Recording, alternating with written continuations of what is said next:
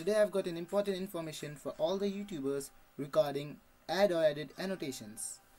Today as I opened my YouTube account, I got a link that redirected me to this page saying keep engaged with cards and end screens as we say goodbye to Annotations Editor, which meant that annotation will be discontinued by YouTube and we will no longer be able to add annotations to our YouTube videos. So here it is written: we are committed to helping you reach more fans and keep them engaged. That's why we build products like cards and end screens, which are mobile-friendly tools that let you poll your audience, link to merchandise, recommend videos, and more. Based on your feedback, we have made cards and end screens even better over time. As an adoption of end screens and cards has grown, the use of annotations has decreased by over 70%.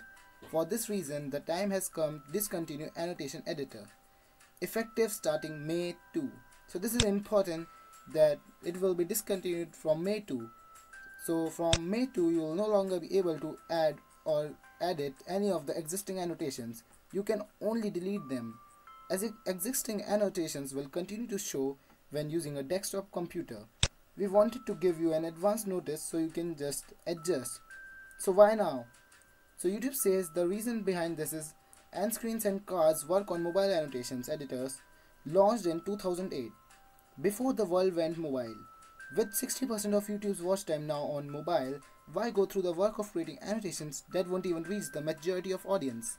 End screens and cards are work on mobile and desktop, giving you more bang for your buck.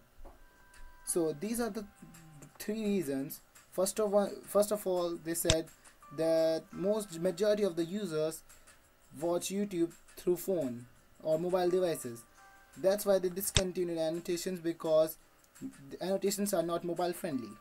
Second was end screen and cards are more engaging for viewers. End screen and cards generate 7 times more clicks across YouTube than annotations.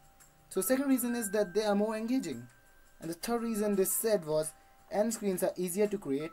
You told us that adding annotations at the end of a video is hard. With end screens, that process is now much quicker and easier, in fact up to 10 times quicker. You can now impact end screens from other videos or dynamic overlays to save yourself even more time. So they have made the end screens even more better. So that's why they decided to discontinue annotation. So this was the important information for all the YouTubers. So make sure you edit all your annotation as you want before May 2, as you will be no longer to edit any of the annotation or create any new annotation for your videos. So that's it. If you find it informative, please hit the like button below. Also, don't forget to subscribe for more. Also, watch my other videos related to other PC fixes and other games problems and other things related to your YouTube channel, and you can just check my channel. Thank you and have a nice day.